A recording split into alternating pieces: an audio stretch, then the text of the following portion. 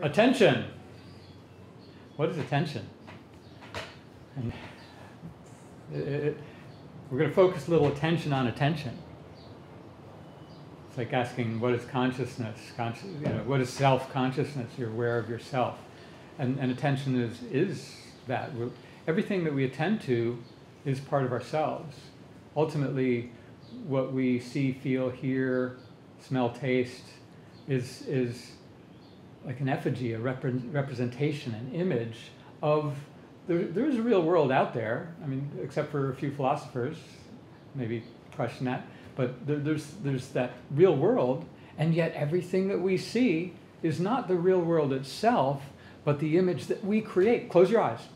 Where'd the real world go? Well, it's still there, but the image is gone. But we have a memory of it. There's a trace, there's a resonance of that. And we can attend to that. We can have our eyes closed and attend to the memory of what we did see, or we can have our eyes closed and attend to the reality that's out there. Maybe I hear the rustling of the palm fronds out the window. I hear the sound of a car on the road.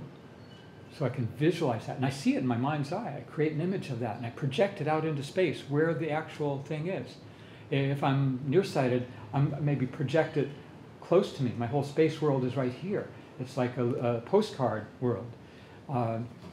Maybe two-dimensional if I don't have stereoscopic 3D vision, if the two eyes aren't working efficiently together.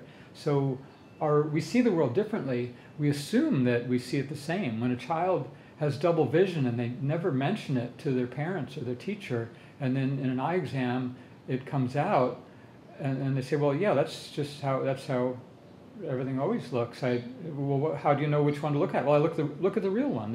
I ignore the one that's not real, because an eye is turned, maybe, and they don't have total suppression or anomalous correspondence or different adaptations that can happen to allow the world to be single. But we assume that everybody sees the world single if we see the world single. If we see the world double, we assume everybody else ignores the parts that aren't real, right? So we make these assumptions, but attention, look at the issues we have today with attention.